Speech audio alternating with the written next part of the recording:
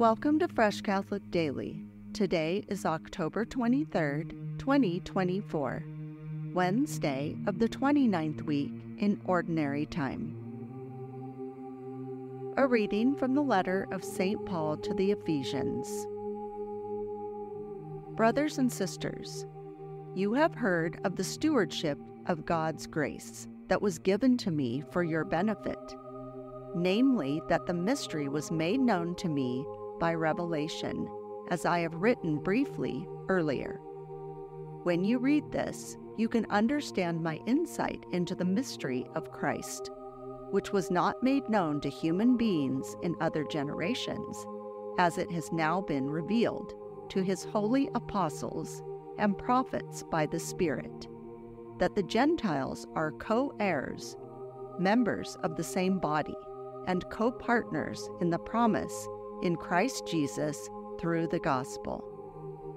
Of this I became a minister by the gift of God's grace that was granted me in accord with the exercise of his power. To me, the very least of all the holy ones, this grace was given, to preach to the Gentiles in inscrutable riches of Christ, and to bring to light for all what is the plan of the mystery hidden from ages past in God who created all things, so that the manifold wisdom of God might now be made known through the Church to the principalities and authorities in the heavens. This was according to the eternal purpose that he accomplished in Christ Jesus our Lord, in whom we have boldness of speech and confidence of access through faith in him. The word of the Lord. Thanks be to God.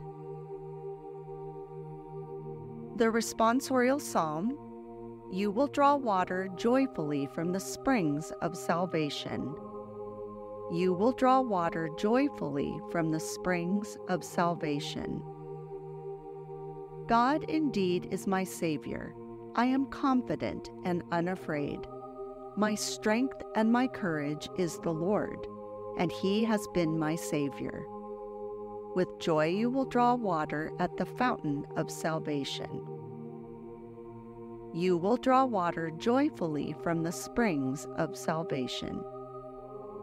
Give thanks to the Lord, acclaim his name.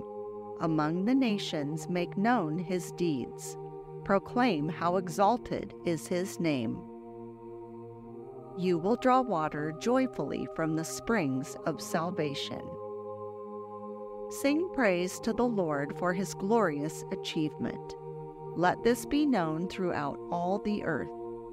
Shout with exultation, O city of Zion, for great in your midst is the Holy One of Israel. You will draw water joyfully from the springs of salvation.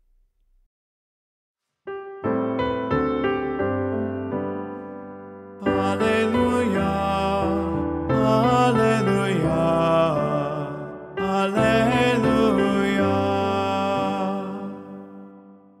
Stay awake, for you do not know when the Son of Man will come. Alleluia, Alleluia, Alleluia.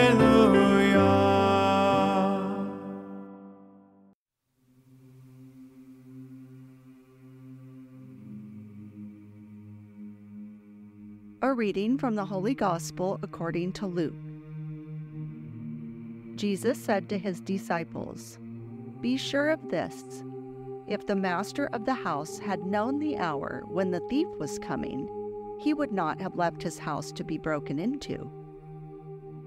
You also must be prepared, for at an hour you do not expect, the Son of Man will come."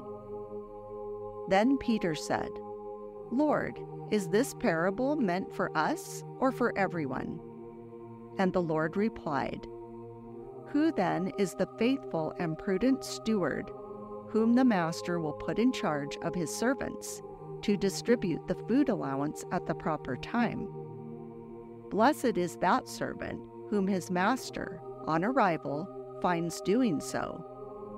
Truly I say to you, he will put him in charge of all his property. But if that servant says to himself, 'My master is delayed in coming,' and begins to beat the manservants and the maidservants, to eat and drink and get drunk, then that servant's master will come on an unexpected day at an unknown hour, and will punish the servant severely and assign him a place with the unfaithful. That servant who knew his master's will but did not make preparations nor act in accord with his will shall be beaten severely. And the servant who was ignorant of his master's will but acted in a way deserving of a severe beating shall be beaten only lightly. Much will be required of the person entrusted with much, and still more will be demanded of that person entrusted with more. The Gospel of the Lord. Praise to you, Lord Jesus Christ. The act of spiritual communion. My Jesus, I believe that you are present in the most holy sacrament. I love you above all things, and I desire to receive you into my soul. Since I cannot at this moment receive you sacramentally, come at least spiritually into my heart. I embrace you as if you were already there and unite myself wholly to you. Never permit me to be separated from you. Amen. May the Lord bless you and Jesus Christ be in your heart, now and always.